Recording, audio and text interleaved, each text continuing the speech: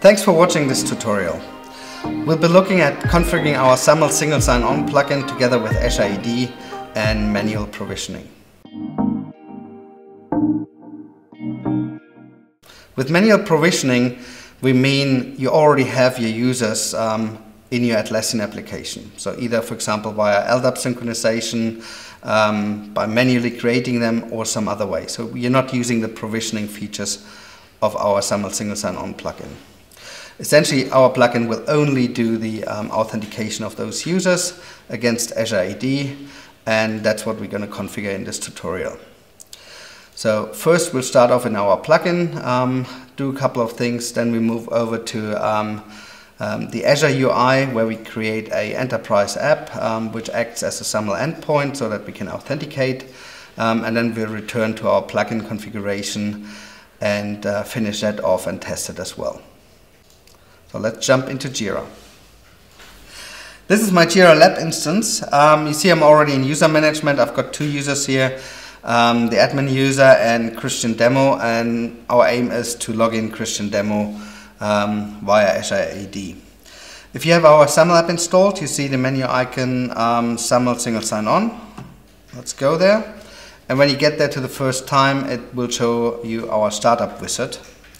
And maybe at this point, let me say something. If you get stuck anywhere, these tutorials show you a typical setup, a common scenario. But if you get stuck anywhere, or you're not sure about some kind of configuration or special case, then really contact us. In many places in the app, you have the option to contact support to raise a Jira service desk ticket, or to schedule a screen share with us where we can do the setup with you together. So really reach out to us. That's what we're here for, to help you. Let's go to add new IDP. To get started, we need to select our identity provider. It's Azure AD, which means we have a lot of pre-configuration already done in the wizard for you, and you also find the link to the step-by-step documentation down here. Choose next. Here we show you some important information that we need in Azure to configure the enterprise app. By default, it's all the same URLs, so unless you have changed something in the settings, you just need to copy one of them. Let's do that. And then let's move over to Azure AD. Now we are on portalazure.com. Let's select Enterprise Applications, and we need a new application, which brings us to the gallery. Here we search for resolution, and you already see our SAML apps down here. We'll take the entry for Jira. That's what we're configuring here at the moment.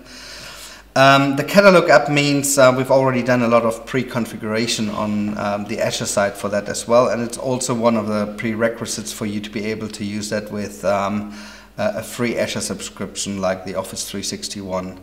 The 365. Anything else that's not in the catalog, you would have to have premium licenses.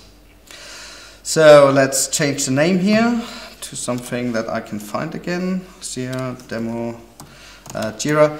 Choose a sensible name here, because that's also the name that people or normal users will see if they go to their Azure dashboard.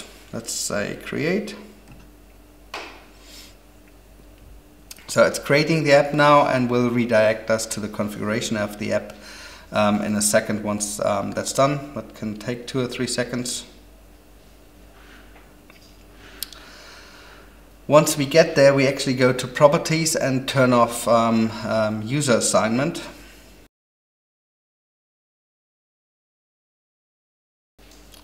We're now in the app configuration. Let's go to properties. We'll turn off user assignment here. That means everyone can now see this app in his dashboard and use this integration to authenticate against Jira. If that's not what you want, under users and groups, you can also assign certain users or groups to this application, so that only those users and those groups will see the application on their dashboard and can use that SAML integration. Turned it off and say save. And now we go to Single Sign-On. Select SAML as the protocol. say yes here to save things in the first place. And now we need to change the entity ID and the reply URL to fit our instance. So let's go to edit on the basic SAML settings.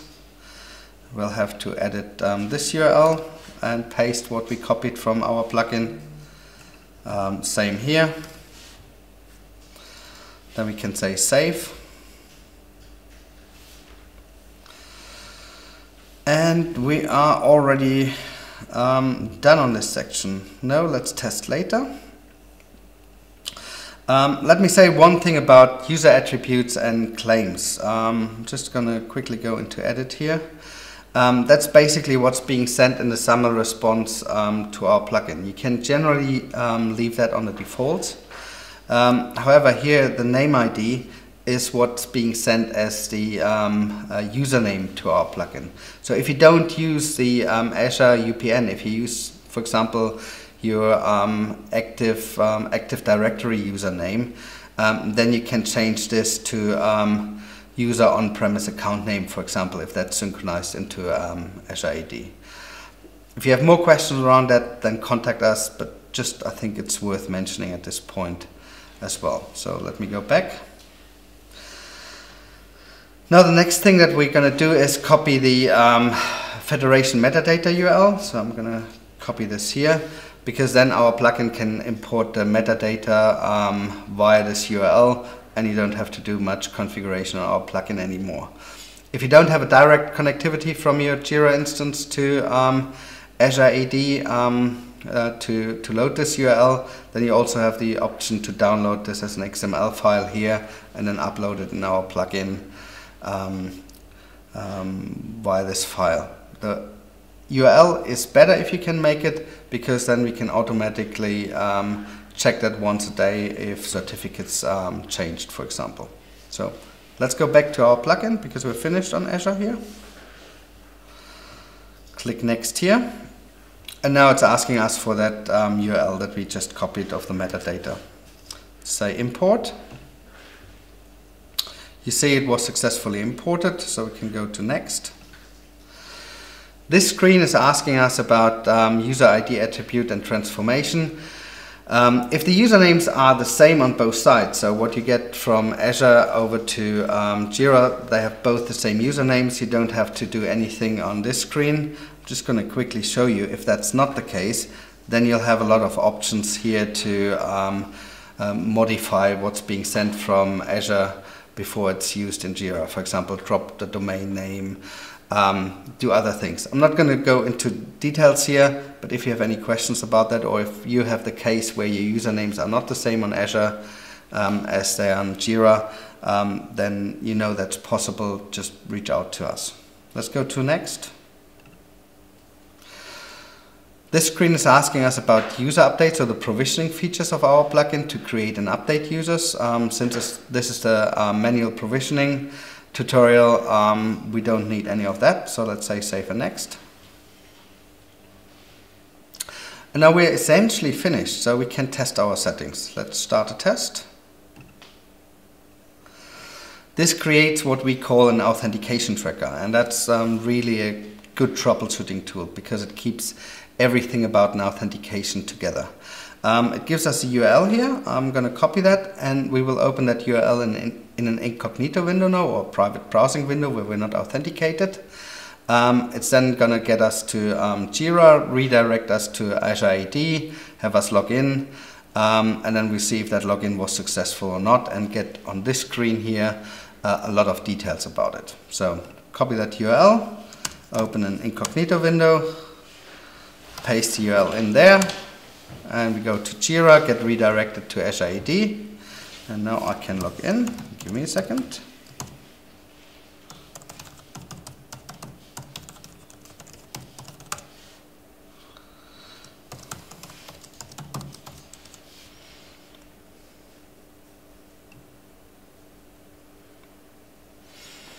So, and now you see it got me back into Jira. It's the starter, it's the welcome wizard, because I've never logged in with that user before, but we're successfully authenticated.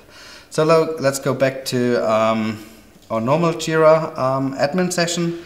You can now see we see a lot more information. We see the status of success, and if I scroll down here, you can see I see a lot of information that this authentication tracker collected to do troubleshooting.